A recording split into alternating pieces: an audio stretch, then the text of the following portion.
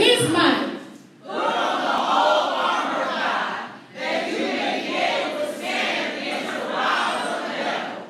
For we do not wrestle but against principalities, against powers, against rulers of the darkness of this age, against spiritual hosts of wickedness in heavenly places.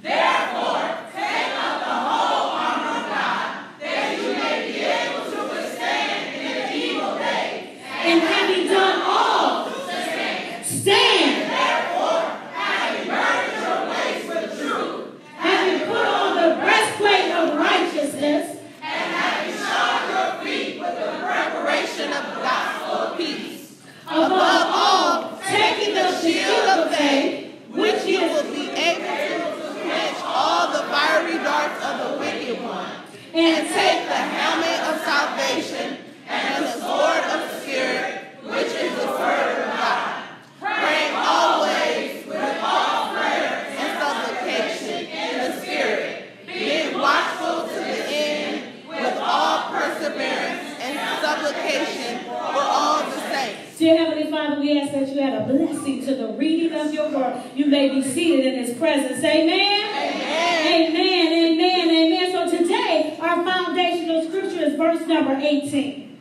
And verse number 18 says, praying always with all prayers and supplication in the Spirit, being watchful to this end with all perseverance and supplication for all the saints. Amen? Amen. So as we do a review of Ephesians, of putting on the whole armor of God, I want y'all to go with it verse by verse, so we can make sure we're walking away with what we need to walk away with. Amen? So verse number 10, put that up there. What does verse number 10 say? Finally, my brethren, be strong in the Lord and the power of his might. So be strong in who? The Lord. In the power of what? His might. Not our might, but his might. So we're being strong in the Lord in the power of his might. So it's not what we can do, it's what he can do. Amen? All right, verse number 11. Put on the whole armor of God, that you may be able to stand against the wiles of the devil. So when we put on the whole armor of God, it's telling us that through God's might, we will be able to stand against the wiles of the devil. What are the wiles of the devil? When the devil comes in your mind and tell you that you can't do that. Wow. When the devil tries to whisper things in your ear that is not true. When the devil set up things where day after day things will keep happening so you can be frustrated, so you can be downtrodden, so you can be depressed, so you will not want to continue on. Those are the wiles of the devil. Amen? Amen. Okay, verse number 12.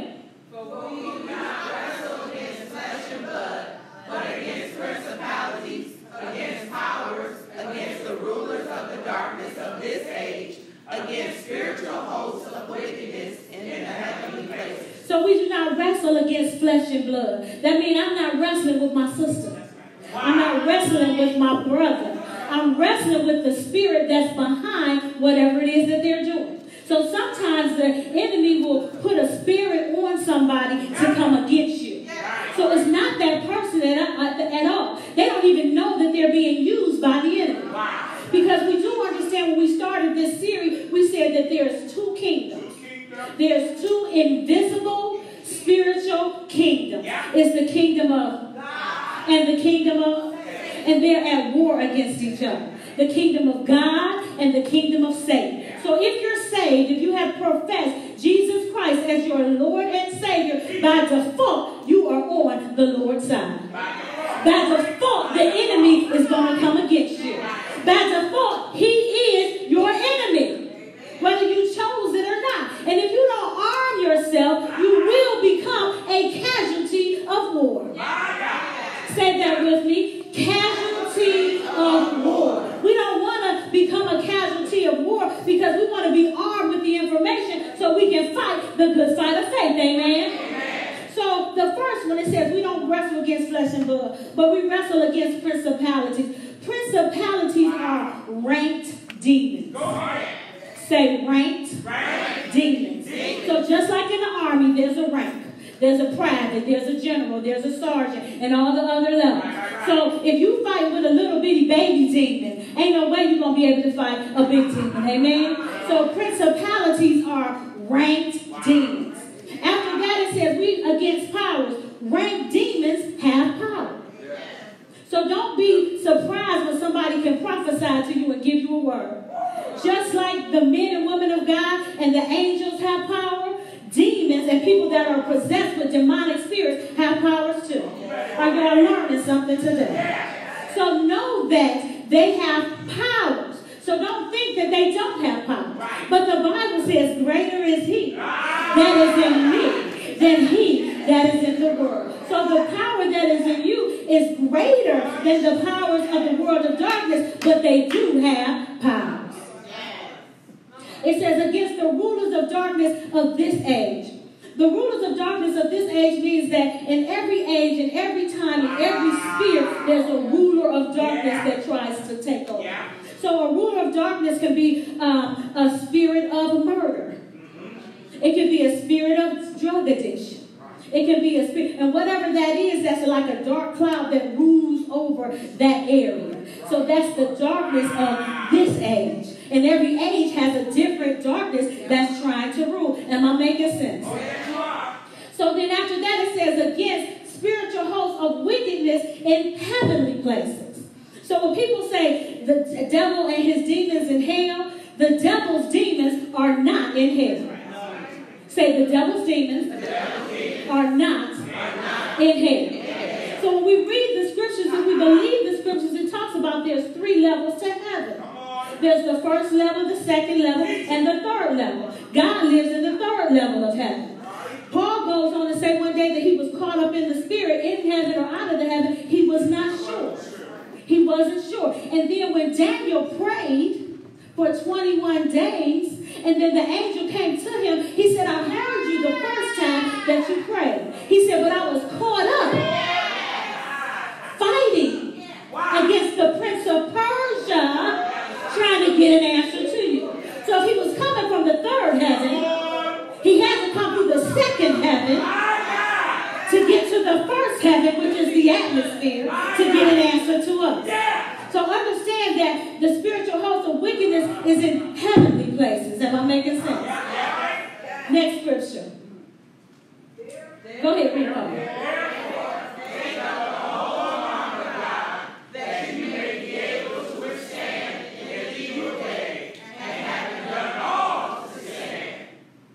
So in verses 13 to 17 is telling us how to put on the whole armor of God. So there are certain pieces of armor that we put on, and there are certain pieces of armor that we take up. So we put on the belt of truth. The ones that we put on and we keep on. We don't take them off. We put on the belt of truth. We put on the helmet of salvation. We put on the sword of the Spirit, which is the sword of the Spirit, which is.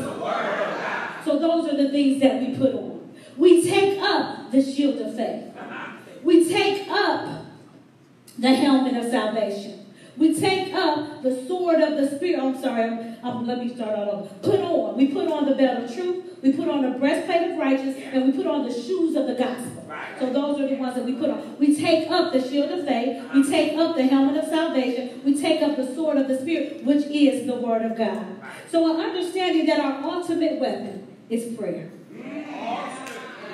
The ultimate weapon is prayer. So that's the title of this message today. The ultimate weapon is prayer. And the ultimate weapon is the only thing that you can fight and win with is prayer. So once you get your whole armor on, then your ultimate weapon is to be able to pray. It says in verse number 18, praying always with all prayers and supplication in the Spirit, being watchful to this end with all perseverance and supplication for all the saints. The kingdom of heaven cannot invade earth. The kingdom of heaven can only invade earth through the mechanism called prayer. Wow. The kingdom of heaven can only invade earth through the mechanism called prayer. So if you're not praying about a situation, God cannot intervene. If you're not praying about a situation, God cannot intervene. Prayer is mandatory. It's not optional for spiritual growth. Wow. Yes. You have to be able to pray. And in praying, we know that we are petitioning God for things that we are seeking him for. So in it talks about, let's go over the definition of supplication and perseverance. So it says, supplication is an action of asking or appealing for something humbly. So supplication is the action of asking or appealing for something humbly. Perseverance is doing something despite difficulty, delay of achieving success. So that means that if I ask and it doesn't happen, I'm going to persevere. I'm going to ask again. Right. And I'm going to ask again until I see the manifestation of what it is that I ask for. Amen? But when we're seeking God and knowing that prayer is the only way that we can access God, we need to be mindful of how we're praying. So let's go to Genesis 1 through 26. So God cannot go against his word. Right. Anything that God said in his word is true. So we need to understand what God said in his word so we can be armed with the information to move forward in power and authority. Amen? So in Genesis 1 and 26, let's read that together. Ready, read. Then God said, let us make man in our image, according to our likeness. Let them have dominion over the fish of the sea, over the birds of the air, and over the cattle, over all the earth, and over every creeping thing that creeps on the earth. So God has given us dominion. God has given us control. So if we don't take that control, then the earth will just fall to whatever, to its own devices. Because we, as the body of Christ, he has given us control. It says, God said, let us make man in our own image. Who is our? God the Father, Jesus his Son, and the Holy Spirit. So the Holy Spirit dwells inside of you. So he said, let us make man in our own image, giving him dominion. Dominion is control. I've given man control to do whatever needs to be done here on the earth. Now, if I give you control to something and you don't take it, that's on who? So if I get cable, the cable waves are already out there. Once I pay for my cable, I have access to all the different stations. If I don't never turn on my TV, whose fault is that? So you have access to all the stations, all the movies, all the XM and everything else. But if you don't turn on the TV and take advantage of it, it's your fault. God has given us dominion over all the earth. If we don't stand up boldly and take authority over things that are happening in the earth, it's your fault. It ain't God's fault. You're like, God, I need you to intervene. God, I need you to intervene. But if you don't pray and ask him to intervene, he won't intervene. So you have to open up your mouth. God has given you dominion. God has given you authority in all the earth. That authority in all the earth is us asking God through prayer to intervene in these situations on our behalf.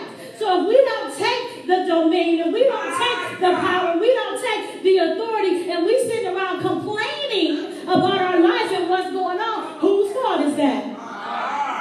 It's your fault. God has given you power and authority. The Bible says that God's word will not go void, and he can't go back on what he said. In Genesis 26, he said he has given you power and authority over some of the earth, over nooks and crannies of the earth, over the rocks in the earth. He said he has given us power over all the earth. All the earth. All the earth. All the earth is what? Everything. He has given us power over all the earth. And he has no respect of person. So if anybody did it, anybody can do it. Amen? If anybody did it, anybody can do it. So Elijah prayed that there would not be rain. And there was no rain for 3.5 years. Why? Because he prayed and he asked God to shut up the clouds so it wouldn't rain. So the same power that Elijah had, you have. Then when Elijah wanted it to rain, he went to God. He said, Lord, I think it's time for rain. He said it's going to rain. Elisha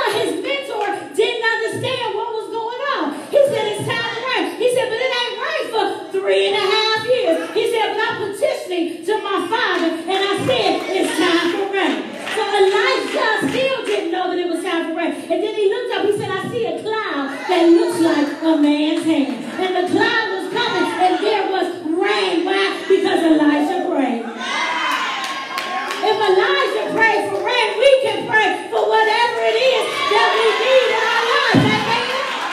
If Elijah prayed for rain and it rained, we can pray and get those same results. The same results. So this is a story. It was a story. It was a village, and they needed some rain. And all the adults were going out there, and they were praying for rain, and they were praying for rain, and it just wouldn't rain. They went out there one day praying for rain. It turned into 2 days, they was praying for rain. It turned into a week, they was praying for rain. It turned into a month, and it did not rain. A little boy, around 9 or 10 years old, went outside, and he said, Lord, my family and my friends and my community have been crying out for rain. Would you please let it rain? Would you please let it rain? A 9, 10-year-old boy went out. Next thing you know, the clouds started getting, the sky started getting dark. There was a trembling in the atmosphere. Drops started falling, and it started to rain. So everybody was looking. We've been praying for rain for a week, a month, and we didn't get any results. But this little boy came out here, and it started to rain. What was the difference? The little boy went out there, and he had an umbrella.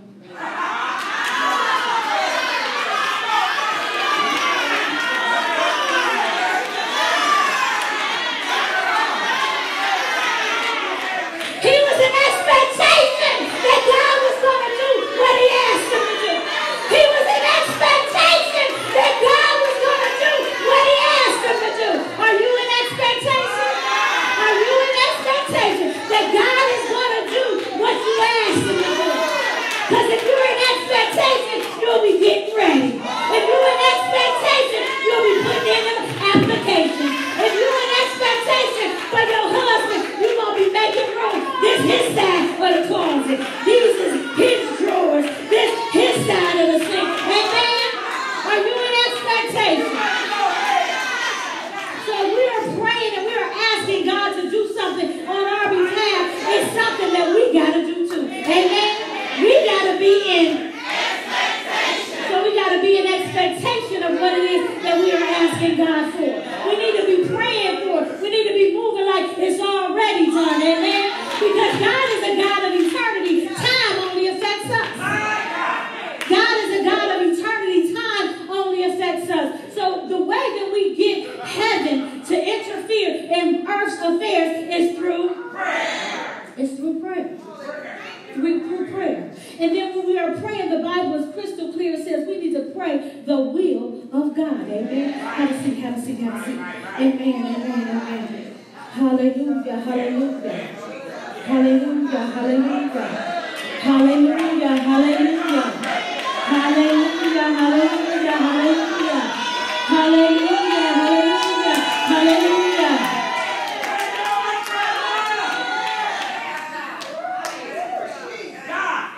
So as we're praying God's will, we need to know that there's two things when it relates to God's will.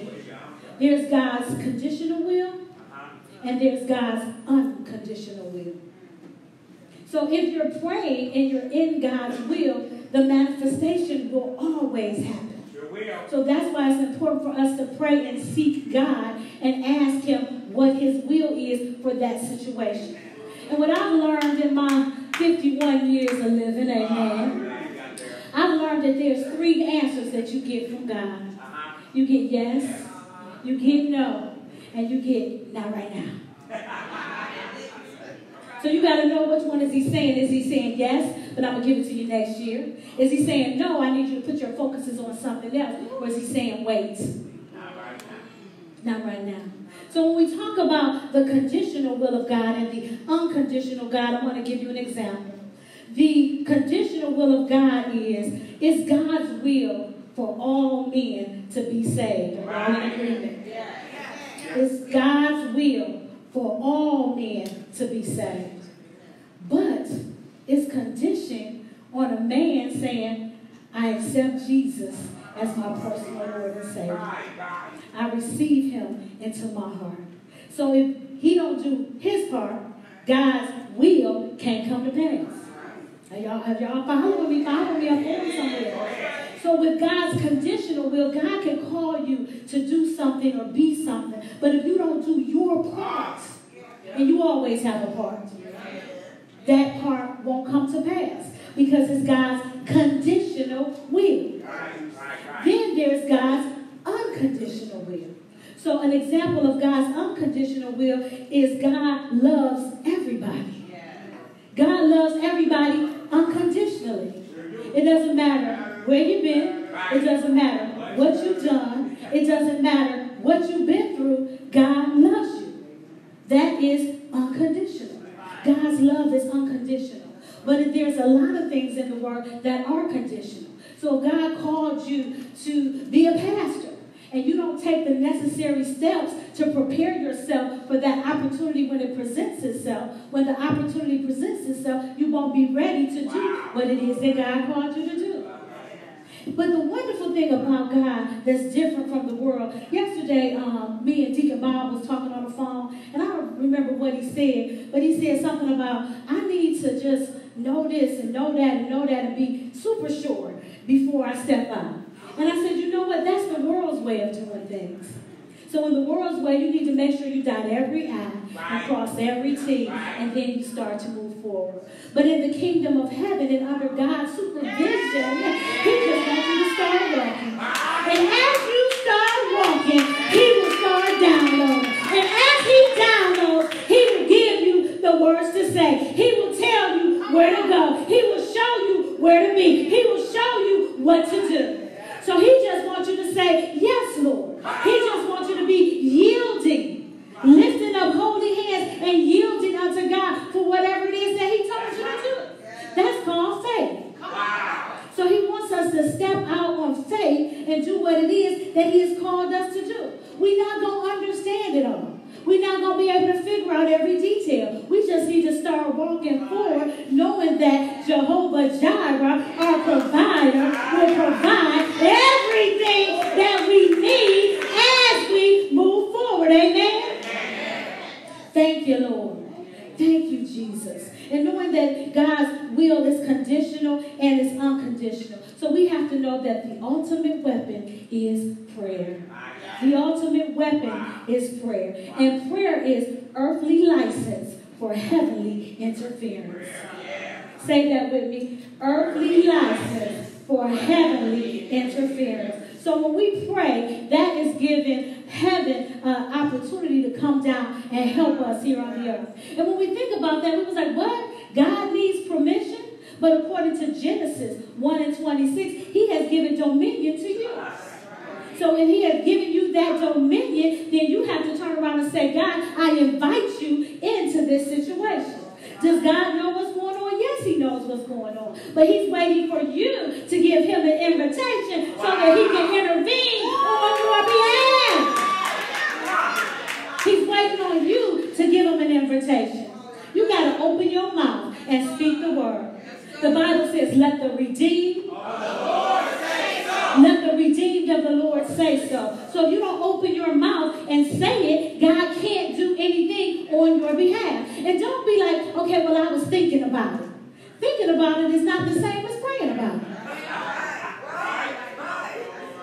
Thinking about it is not the same as praying about it. Because the Bible says that angels are hearkening for the word of God to come out of your mouth. You give the word of God voice. You give the angels the assignment to do whatever it is that they need to do. So if you never open your mouth and pray the word of God, your angels are just sitting there like cricket, cricket, cricket, cricket, because you haven't given them anything to do. And then when you open your mouth and you speak death and destruction, you give demons the right to do whatever it is that they want to do. So if you're not speaking the word of God, if you're not speaking truth, if you're not speaking life, if you're not speaking things that line up with the word of God, you're speaking things contrary. So you give demons, we already talked about the principalities and the powers of darkness. So if you give the powers of darkness rule over your life. So when you open up that crack for them to come in, they coming in strong. When you open up that little crack, if you see one mouse, you got 20. If you see one mouse in your house, you got 20 mice.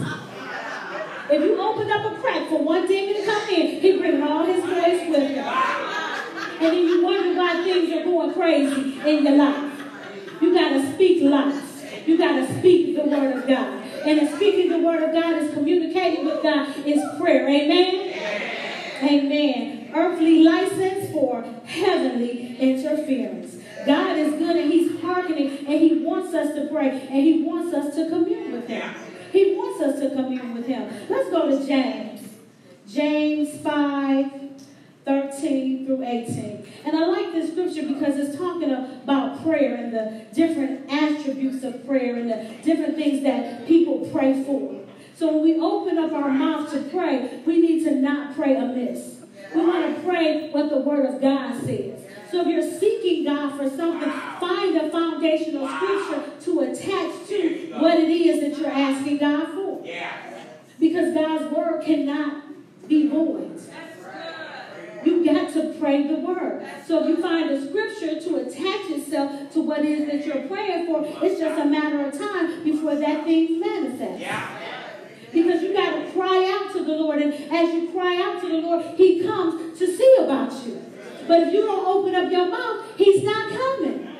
He's not coming. Think about the storm. There was a storm in the Bible, and the disciples was on the boat, and the boat was rocking and rolling, and they thought that they were going to die. And then somebody said, Lord, don't you care about us? Don't you hear what's going on? Jesus was in basement asleep. But until they cried out, he didn't respond. But once they cried out, he came up, and the storm was going on, and he said, peace, be still. And the storm ceased. Until you cry out, Jesus, I need you to come and see about me. I need you to intervene in this situation. He's not going to pay attention. He's going to be in the basement, sleep. Same thing with blind Bartimaeus. He was sitting on the side of the road, and he heard all the ruckus going on. He was like, what's going on? What's going on? Somebody said, Jesus is in town. He was like, Jesus, son of David, have mercy on me. They said, blind Bartimaeus, shut up, that's Jesus. You can't be making all that noise. He said, Jesus, son of David, have mercy on me. That's Jesus. You can't be saying nothing. Did that stop him? No, he continued to cry out. He said, Jesus, son of David, have mercy on me. Jesus stopped what he was doing. He turned around. He went over to blind Bartimaeus. He asked him what was his request. He touched his eyes and he was made. If you want something from Jesus, you need to cry out. If you want something from Jesus, you need to petition him. If you want something from Jesus, you need to pray the word of God. If you want something from Jesus, you got to let your petitions be made known unto God. Amen? Amen. Amen. So the Bible says that if we cry out to God with the word of God, that he will stop what he's doing and see about us. Amen. He will stop what he's doing and see about us. So in understanding that when we pray, we got to be in expectation that God is hearkening to his word. And if we pray his word, he is bound. He is obligated to come and see about us. Amen. So I admonish everybody under the sound of my voice to walk in the power and authority that God has given you. We will take back the territory that God said is ours. We will take back the territory that God said is ours. How do we take that back? Through the words that we pray out of our mouths. No matter what the situation is, we pray the situation that we want to see. Pray the situation that you want to see. Pray the situation that you want to see. Not what it is. We all know what it is. What do you want it to be? My children walk in power and authority. Everywhere I go, I'm blessed. When I walk into a room, I change the atmosphere.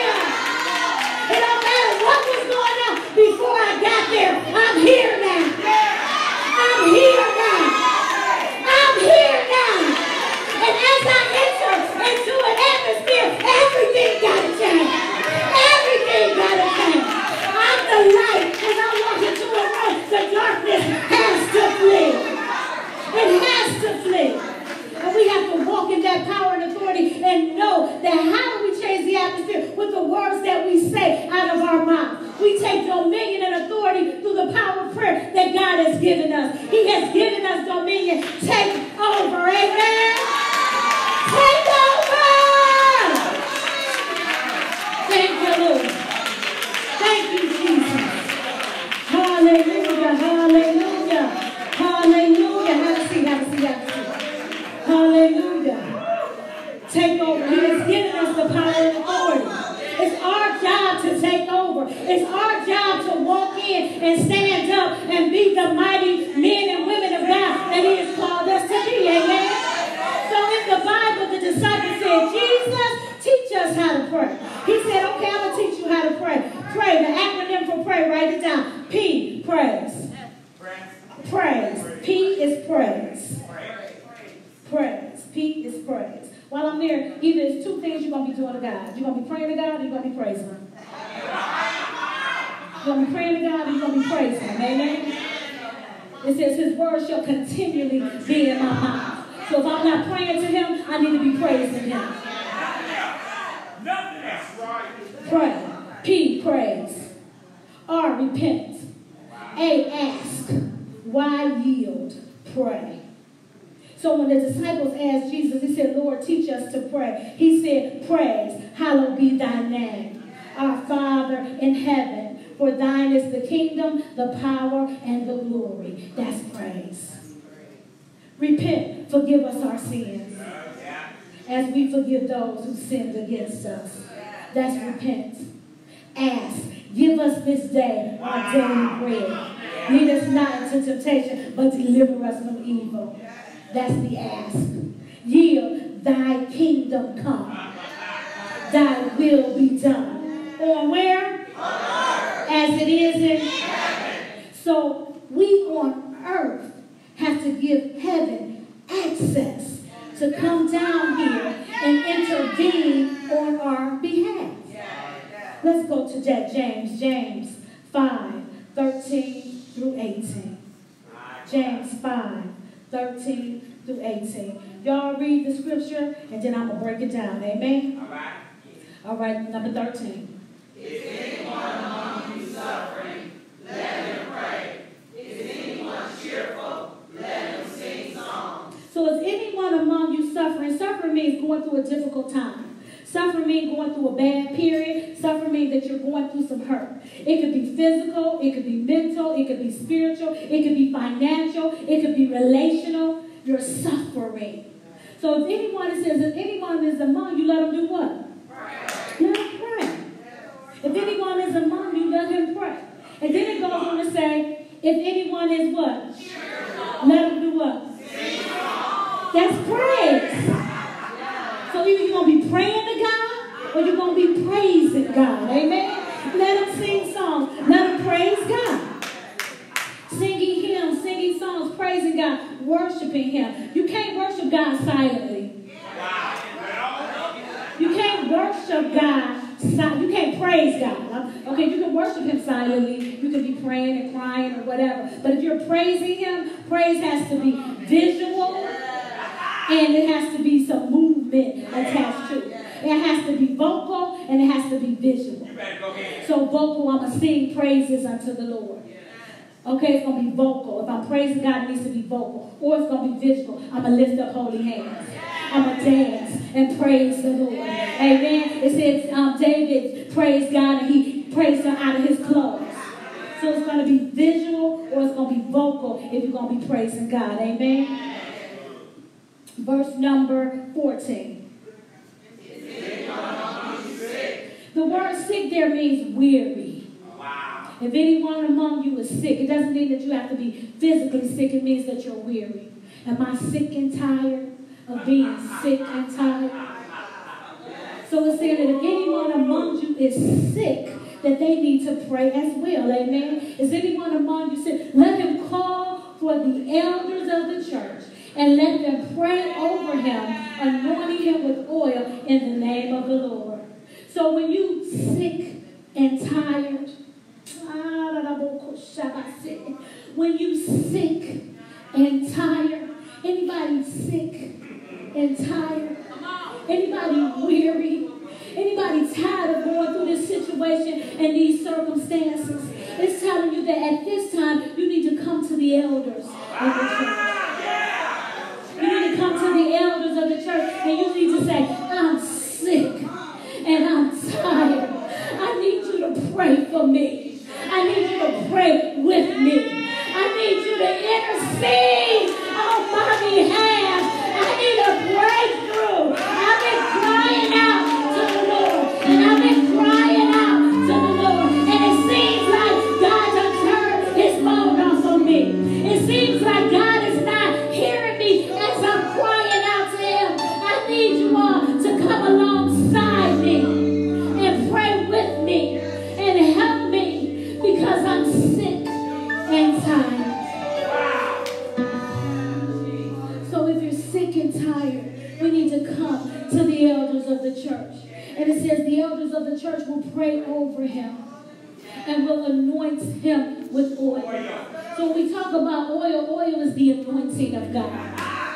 When we talk about oil, oil has medicinal attributes to it.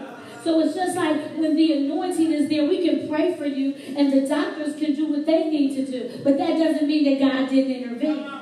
So God can use the doctor's hands to do what he needs to do for you. Or God can do a supernatural healing on your body. Either way, the word of God says that the fervent, effectual prayer of the righteous availeth much.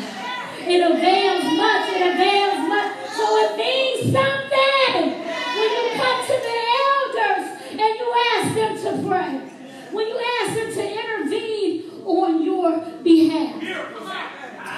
I want to say it's been about 2 weeks ago, my brother went in the hospital to have surgery. And he was having a minor surgery. And when he had this surgery, he actually died on the table. He died on the table. So when they called me, they were saying something about they lost him. And I was like, excuse me? Because the doctor just called me. He just started talking. I didn't even know who he was. He was like, yes, and we were here and we went through the surgery. While we did the surgery, his heartbeat stopped and this and that. And I wanted to say, excuse me, sir, you got the wrong number. Because he never said his name. So then as he went on to talk about what happened on the table, he was like, we got him back and they got a breathing tube down his throat and this and that and the other. So I just put on Facebook, pray. And then Pastor was at the gym. When he came home, we just went straight to the hospital. And I just wanted to lay hands on him and anoint him with oil and pray for him. So as soon as we got there, they was taking him to get CAT scans because they wanted to know was there any brain dead because he died. He died for 7 whole minutes. They was like, that's a miracle. That's unheard of for somebody to be gone. No heartbeat, no pulse, no activity. For 7 whole minutes. But I know that it was the prayers of the righteous that came in and intervened on his behalf. So when I went to go see him and he was in the hospital, we was talking. He was like, first of all, when I walked in, y'all just got to know my brother. When I walked in, they had just took the breathing tube off. And they had pulled the breathing tube out of his throat. And I'm coming around, and they got him restrained and everything. And he looked up and he seen me, and the nurses was like, oh, hey, my sister. He was like, Teresa, get these MFs. They trying to kill me. These MFs trying to kill me. I said, Oliver, they not trying to kill you. They done saved your life. No, they didn't. These MFs trying to kill me. We need to sue them. Call nasty. Make them pay.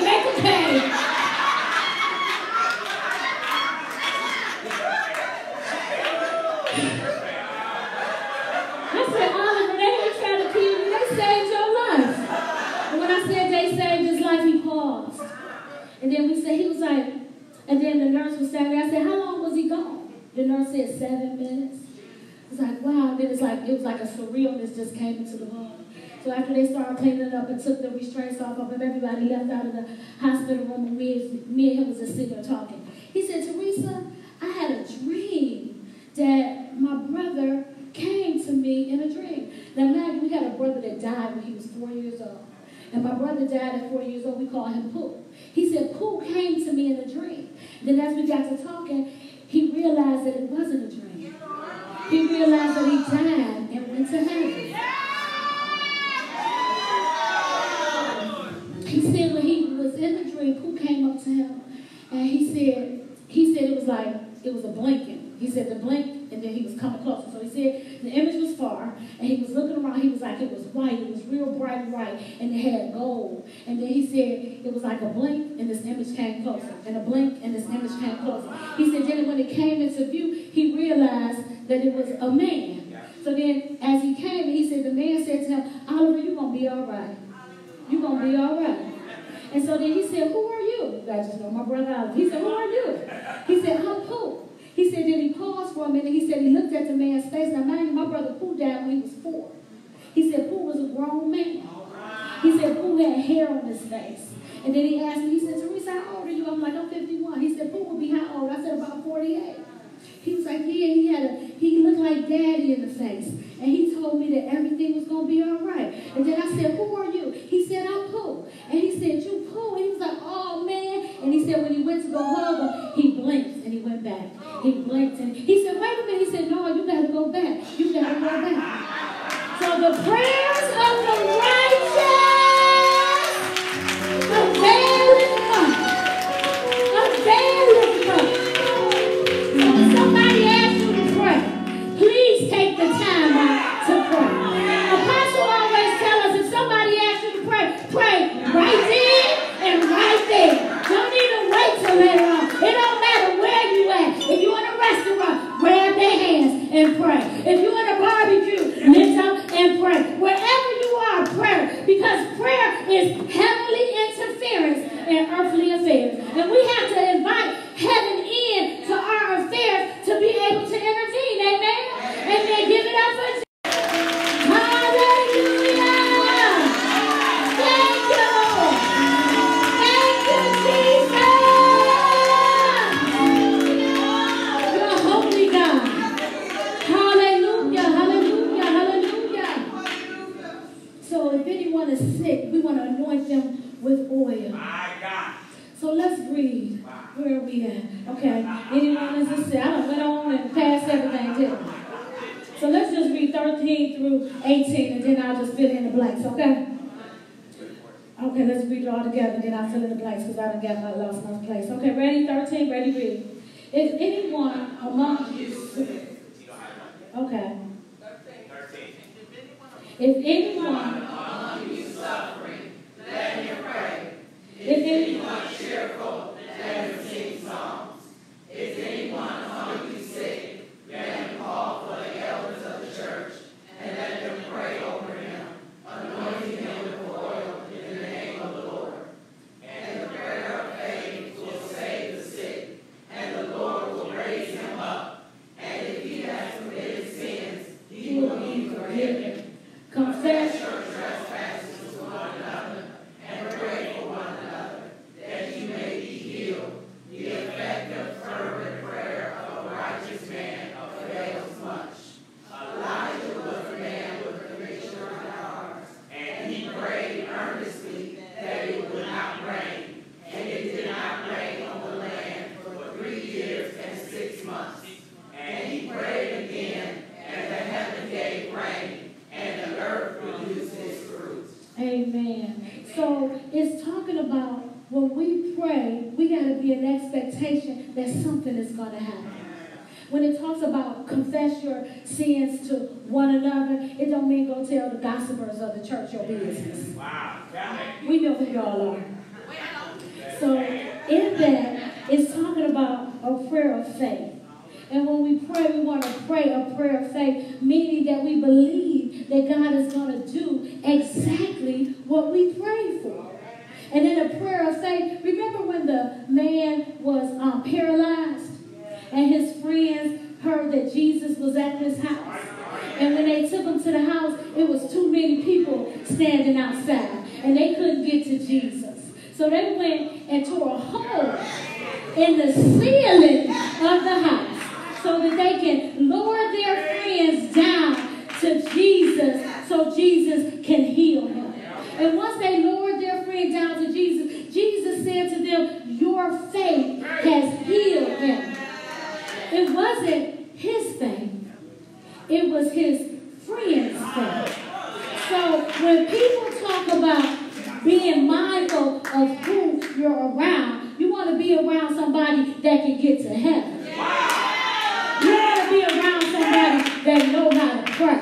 You want to be around somebody that has access and understands the power and authority that they walk in here in the earth. Amen? So we're understanding that at the end of that is in Luke 5:17 through 20. And in verse 26 it goes on to say, and they were all amazed and glorified God. And they were filled with fear, saying they had never seen this strange thing done like this. So they have never seen anything done like that. You want to be walking in your power and authority so strongly that people know when you show up, things are going to change. People need to know that when you walk into the house, the atmosphere is going to change. People need to know that you have a direct line with heaven. And as you're seeking God, things are changing. Why? Because you prayed for them to change. Because you prayed for them to change. Amen? Prayer is earthly license for heavenly interference. Say that with me. Prayer is earthly license for heavenly interference. Prayer is earthly license for heavenly interference. So when we want heaven to intervene on our behalf, we got to pray. Prayer is believers giving God permission to intervene here on earth's affairs. Prayer is the believers of God giving him permission to intervene in earth's affairs. And prayer is giving heaven authority for God to perform his will here in the earth. It is our responsibility to seek God to make sure that his will is performed here in the earth. And as we pray and we have a conversation with God, we should be in expectation that everything that we say is going to come to pass. So it's important for us to have a relationship with God. It's not about religion. It's about a relationship. And as you have a relationship with God, all the things that religion tries to put on you, that relationship will make you not want to do those things anyway. So it's our responsibility to pray. It's our responsibility to seek God for an answer. It's our responsibility to be in expectation that things are going to change. He has given us power and he has given us dominion. He has given us authority to make things change. So we as the body of Christ has to take that power and take that authority and walk in the boldness that God has given us. Amen? Did y'all learn something today? Give it up for Jesus! Hallelujah! Thank you, Lord. Thank you, Jesus. Hallelujah, hallelujah, hallelujah. Hallelujah, hallelujah. Hallelujah. Hallelujah, hallelujah, hallelujah. Thank you, Jesus. Glory, glory, glory to your name. So when I went to the hospital, my brother, after he was healed and came out and realized that he had a visitation and went to heaven, Apostle Nelson went to the hospital and visited him while he was in the hospital. So when he was in the hospital and Apostle Nelson visited him, he said Apostle Nelson prayed for him. When Apostle Nelson prayed for him, he got filled with the Holy Ghost and was speaking in tongues.